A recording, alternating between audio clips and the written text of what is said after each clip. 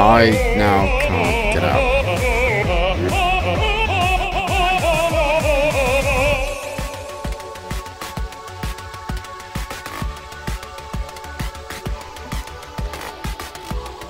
God damn it. Where are we at? 2 hours.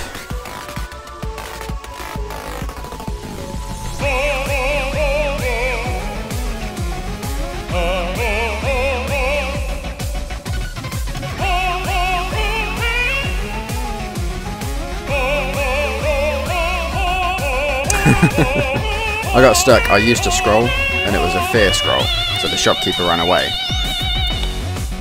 And as I moved, the shopkeeper obviously moved to get away from me. And he moved and the fear ran out just as he got in front of the door. And I can't do anything. I've got no bombs to bomb my way out of the gold wall. And the pickaxe doesn't go through. I can't attack him.